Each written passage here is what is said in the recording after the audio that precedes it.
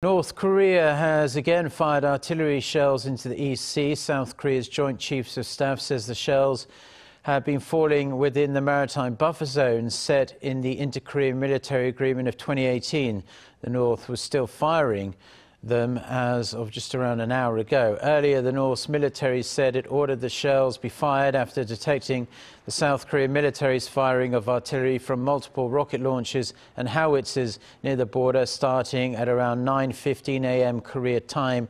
The South Korean military is on the second day of staging live fire exercises some 70 kilometers northeast of Seoul. It has been doing the joint drills involving multiple rocket launchers with American troops since Monday. The North on Monday fired a combined total of more than 130 shells into the buffer zones of both the East and West Seas.